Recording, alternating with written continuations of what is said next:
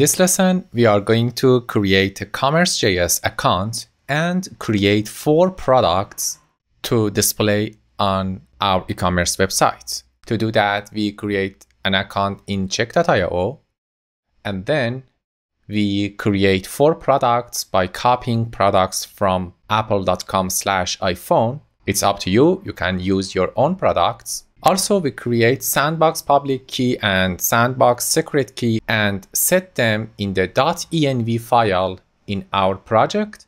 And also we set this API keys in the Versal in project setting for Coolshop. Okay, let's do this. To create product on CommerceJS, first of all, we need to create an account on CommerceJS.com. Open your browser and enter CommerceJS.com, press enter. In this screen, click on sign up and you will be redirected to a new page. Create an account using enter email or password or using Google or GitHub. I'm using Google. After login, you will be redirected to dashboard.check.io, and there we are. In the dashboard screen, you will see your sales, orders, and other reports. In this step, we are going to create products. In the sidebar, select product, and inside that, select products.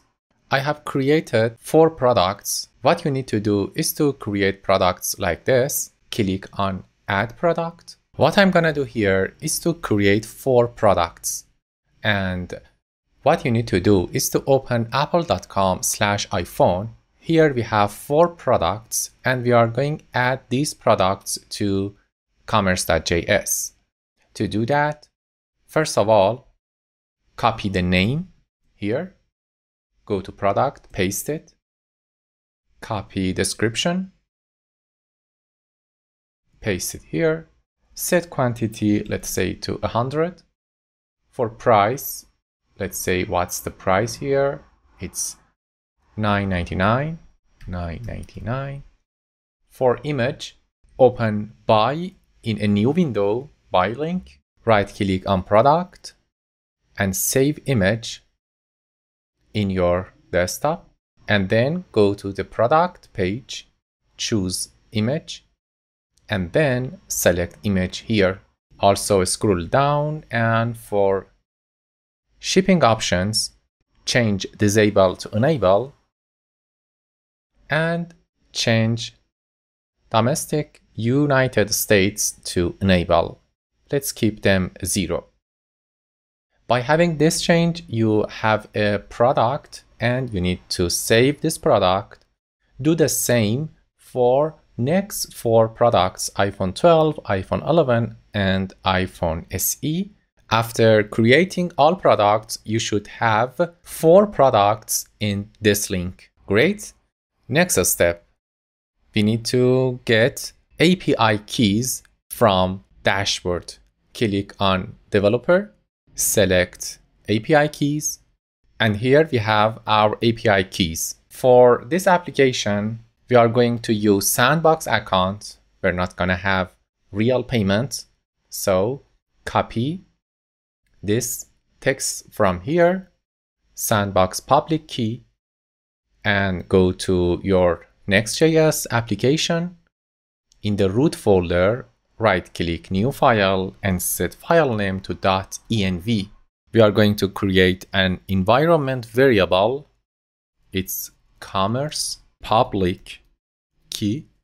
It's gonna be equal to and paste the value for public key here. Also, you can create commerce secret key and set it equal to the value for sandbox secret key right here. Don't forget, for real product, you need to replace this keys with the live keys right here. I mean this one instead of this, and secret key instead of sandbox secret key.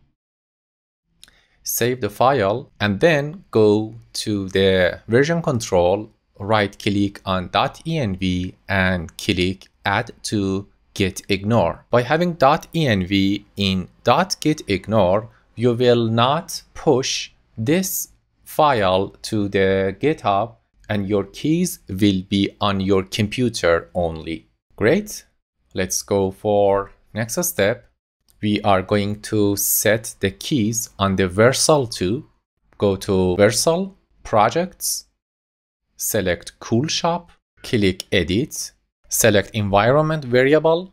In the Add New, for name, enter Commerce Public Key, and for value, enter the test public key. Click Save.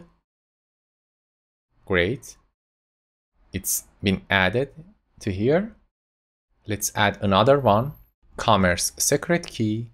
Paste it here. Copy secret key test and paste it here and click Save. So what we have in the environment variable of Vercel.com for Coolshop, we have two environment variable and we set them to the value that we get from CommerceJS. Okay, that's it about this lesson. For next lesson, we are going to list products in NextJS. Until that lesson, bye-bye.